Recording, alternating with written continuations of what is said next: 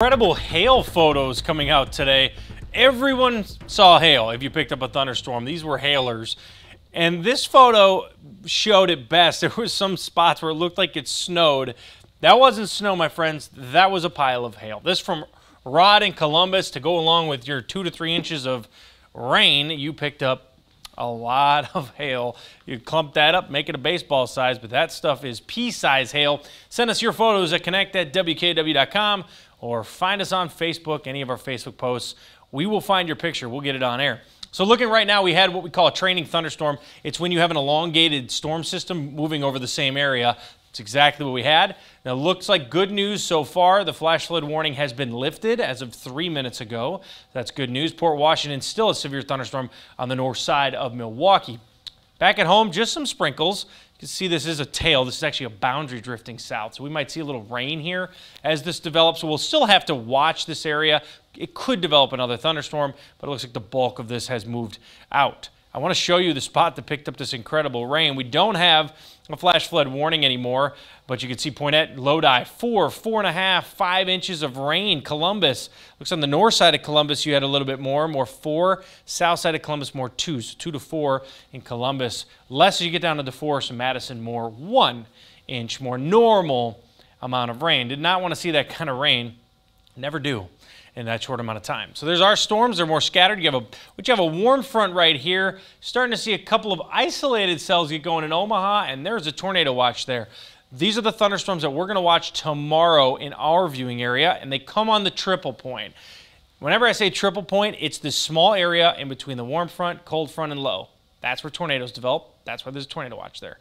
So we'll watch that area tomorrow. When does that come in? Doesn't mean we can't see rain before it. And rain before that triple point can save you from severe weather. So there's a lot of activity here. See, 11 o'clock, you're not at that triple point yet. This would be great. Give us rain all day long tomorrow, because I do think there's an elevated risk on these isolated storms at 4 to 6 that could be even tornadic tomorrow. That's something we'll have to watch if they get rolling. No snow, that stays to our north. We'll be in between that. Friday's the one sneaky good day in the upper 50s and windy. It will be windy Friday, not a great day, calm or anything. So tomorrow, you heard me talk about there's a tornado threat. There's a lot of activity, but you'll see a marginal risk. Just because you're on the low end doesn't mean it can't.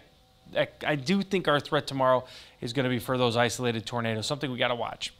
So what we'll see here is precip chances ramp up overnight into tomorrow morning. There's going to be storms tomorrow.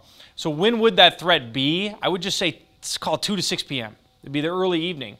Now you'll notice I've got lots of rain before that, 6 a.m., noon. It's going to be rain, not as much severe weather. You want this to be a washout. At least I do. I don't cheer for tornadoes. If it rains all day long and the temperatures are cooler than forecasted, we'll be okay. So we'll see isolated activity. You see a couple of those storms possible at 4. Really looking at this one at 10. A lot of activity here. It's the storms that happen here. 5, see, they struggle to get going. If they get going, we will be ready for them at that 4, 5, 6 o'clock mark. So that's something that we'll watch all day tomorrow. There's a lot. The reason you have a lower threat is because there's too much activity before it.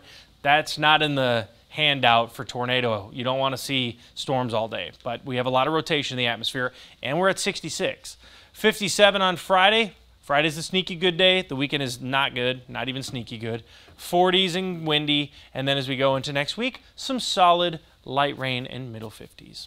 Those hail photos and videos were crazy. I know. Though. Really dramatic. I had people thinking it was snow. That looked like snow. I know. They're just gathered a hail snowman. He could have made a hail snowman. You know what? We think we're out of winter, and then it makes it look like it anyways. You're going to be busy the next few hours. I know it.